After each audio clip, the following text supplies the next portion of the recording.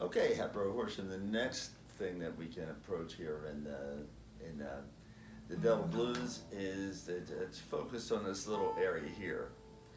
This third fret and the fifth fret, strings 1 and 2, a little bit of string 3 occasionally, but not in this lesson, I don't think. I'm just going to restrict it right there. We were working on these, that type of sound down here with strings 1 and 2 in this little area, strings at fret 2 and 3. Now let's just move down here, and I'm going to use something that I mentioned sort of as a joke last time, or in one of our lessons, about Birthday by the Beatles. So Birthday by the Beatles is, let's look at this because there's a bit of guitar theory that will come into play here as well, and demonstrate what that flat third means. And you also learn the riff for Birthday. And if it were done in the key of E, which we're going to do in the key of A because that's what we're doing in the Delta blues, so that you get the benefit of these open strings 6 and 5, you would start off with a, which is string 6 twice, and then string 6 fret 4, and then string 5 fret 2, and then string 5 fret 4, excuse me, string 5 fret 5, which is the 7th, and then, and also right there you may have heard Roy Orbison's beginning to Pretty Woman, same thing.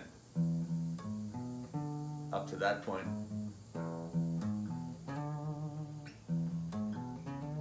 so that's the way Pretty Woman starts. So you get 2 for 1 here. So you get, and remember that John Lennon called himself Elvis Orbison at various times. Big influence on him. And then string 5 fret 5, string 5 fret 4. I'm spending time on this because you're going to do the very same thing with regard to frets when you play the A string, which can hopefully start to get intuitively obvious to you. It's the same shape. So you have a, and that's string 6 twice, open, fret 4, string 5 fret 2, string 5 fret 5, string 5 fret 4, string 5 fret 2, string 5 open.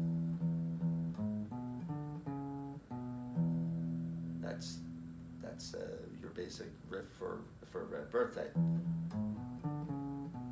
As for fingering, I would suggest that you do it with your pinky, but you can use your ring finger at this point at fret 4. See, I'm just taking fret 4 and just sliding that right down because I'm not playing anything else. I don't need to maintain anything approaching that E chord. We're not using the E chord throughout this. We're just playing this as a bass riff, and then come right back. Very same notes I'm going to play. You come down for the A note, for the A chord now, and string 5 open twice, string 5 fret 4, string 4 fret 2, string 4 fret 5, string 4 fret 4, string 4 fret 2, and string 5 open, and then back to the E, and then you come to the B chord, and the B of course is your slight challenge in the whole Delta blues stuff. This is not Delta blues, but we're going to transform it into Delta blues, and you have string 5 fret 2, which is the B note at B bass, and you play string, same thing, twice, string 5 fret 2, and then string 4 fret 1, string 4 fret 4, string 4 fret, string 3 fret 2, string 3 fret 1, string 3 fret, or string 4 fret 4, and then back to the bass note. because of the configuration of the guitar here, that changes a little. And then back to the E to finish.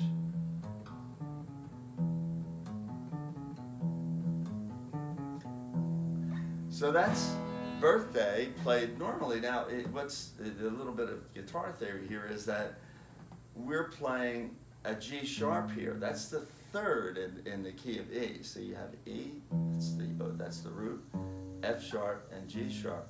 So E, that's the first or the root, and then you have the second in the key of E major. That's F sharp, and the third in key of E major is a G sharp. And this song's played in with a "Today it's your birthday," etc. It's my birthday too, yeah. And then it goes to an A. Today it's your birthday, and then play that through. So you're playing a song in a major key here, but if you transform this into a bluesy version, this G transforms into or G sharp transforms into a G, and we'll play it with the same scale, which is the minor pentatonic scale, with this G, E, G, A, B, D, E, with these 5 notes: E, G, A, B, D. There's 5 notes. So if you transform this into a blues song, I'm just going to do it basic here, and I'll build up on this in future videos as we move down the neck and explore some other different ways to play this and make it sound real bluesy, and you know, like it's done as a blues song. So if I did it as a blues song, I won't confuse you. I just have an E chord here, but just the way I've been playing with a steady beat, 1, 2, 3, and I go.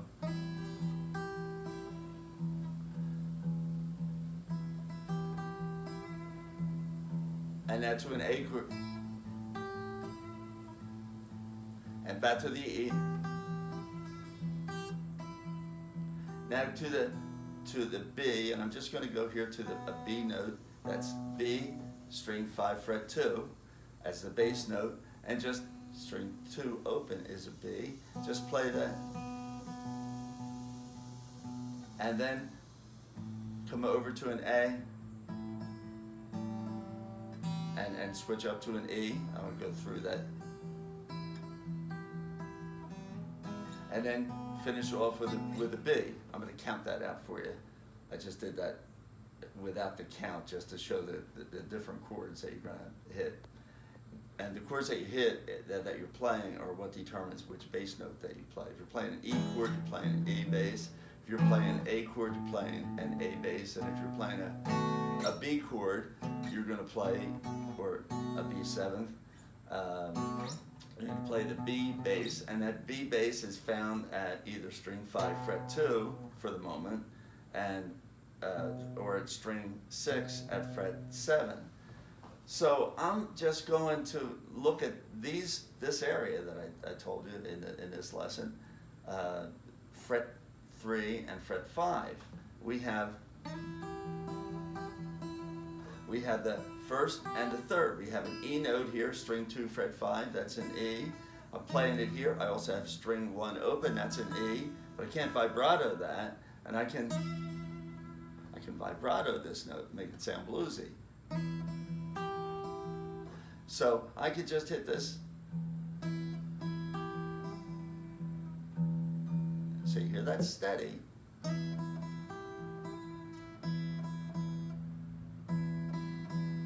Here I'm plucking these two together. Just to get you started, you can alter this any way that you want, but the way I'm playing it to sound most like the melody notes of that song is, and that comes out. I'm plucking that together, then I hit the note again, the note being string 2 fret 5. So I've now hit it plucked, and then the and note in between would be 1 and 2, 1, 1 and 2, and then my next and is up here on this G note, which is the third in the scale, the flat third. See, it's not this major third that we played up here. We've just transformed this into a bluesy sound song by moving this nitro zone in here for blues, which is that wavering between the flat third, this G, and the regular third that it should be. This G sharp right here. We're not playing that G sharp, we're playing a G. So you come out and you got basses going, right? Now I'm going to come down to the A chord, and it's going to be the A bass, which is string 5 open, and play that same thing. So let me do it again from E. Again. Now to the A. Back to the E. So I played the same thing basically. And let me just review that again. I don't want you to go crazy counting this. You have more natural ability than you know, and it's easier instead of counting this out. 1, 1 and 2, 1 and 2 and 1 and 2 and. But you can do that, and I will do it, but you can't go crazy on that because I think that often retards you from making the progress that you can just by let your motor skills figure that out. So you go, and then 3, 4, and I come down to the A, and I'll do the same thing on the E.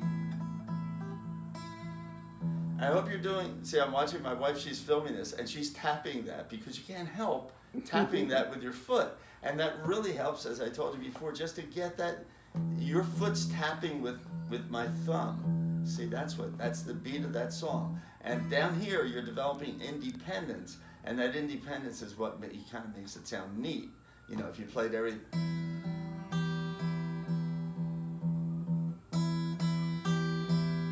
See, that's what you get, and so that sounds, you know, not the way that you want to. They were even sending the cops to this house because it sounds so bad. So you got, they must really hate it. So, and I come down to the A chord.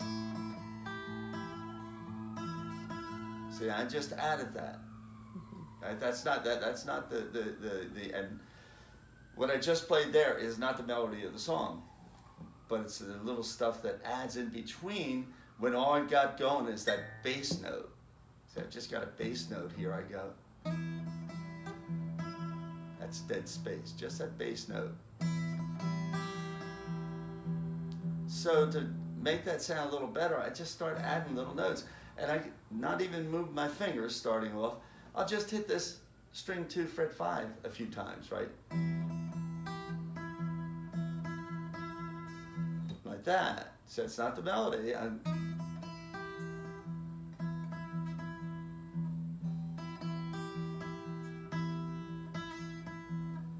to the A chord, which means I'm just going down the string 5 open.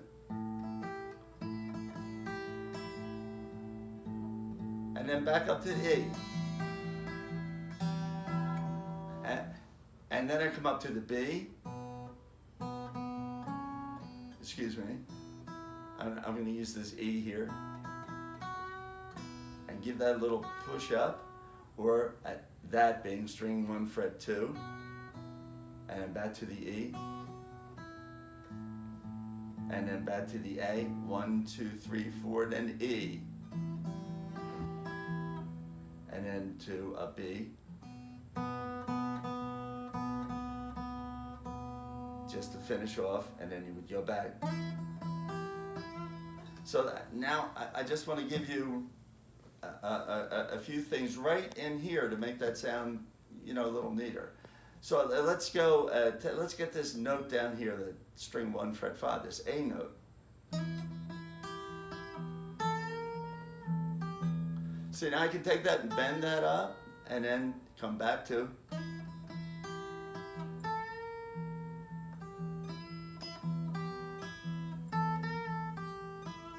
Now what I did there, the first time I just bent it and then slow release and then picked up the.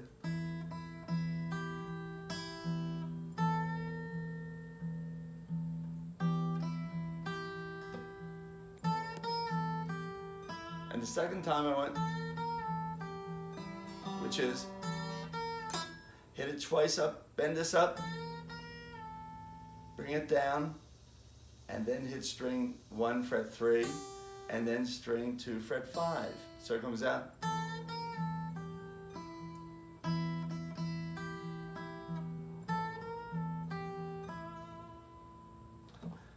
How about this middle note? See, that's G, and here's the G sharp. That G sharp. In this song, you build that G sharp back in and put this note in. How about if we do this? And what I did there is I hit the A, and then I went to that G sharp and flicked it off. I pulled off right here to the G, and then back to the E, so it comes out.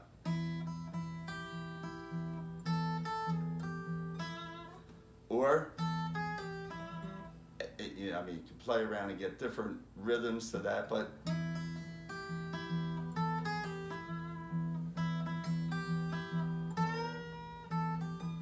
and then come to the A, and I'm at the same place, and I can use those very same riffs. I can come down. I'm on the A there. Notice I come back to the E, and I'm going to play the same riff. Okay, how about putting these two together? It's always nice to have a couple notes there. I can take this, put my pinky on string 1 fret 5, and my ring finger on string 2 fret 5, and just give that a little railroad bend. So you come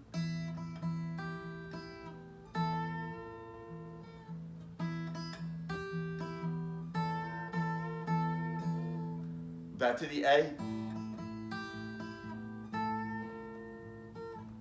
back to the E, and then back to the B. And now I'm not giving you anything fancy there. That'll come later, but just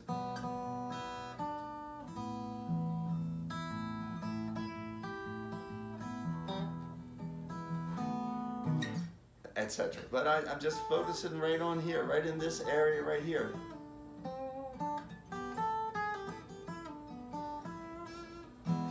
So there's just a couple little riffs. I said I'd be concentrating on riffs, and I figured why not concentrate on this song, which is kind of like parody, but fun. And next we'll come down here to the, and do some of those same type riffs, and I'm sure you can hear rock and roll inside there, how that developed into rock and roll riffs. Okay, so that's plenty to work on. You worked on this. This section right in here is what I did last time. With always that bass going to the A. You know, all that stuff. Then come down to this next little section in the guitar and do the same type of stuff. But with one other thing here that I gave you. There's just little, nice little railroad, and there's a bunch of them.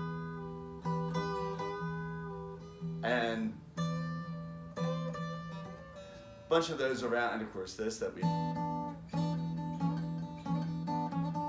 that type of stuff. We'll get into that, but I kind of like just going down the fretboard here and just examining one little section after another, and then your job is just, you know, master those little sections and then start putting them together, and you got yourself playing. Okay? Work at it, have fun with it, and I'll see you the next time around. If you got any other ideas or someone to see something, just email me, call me, whatever, and we'll do it.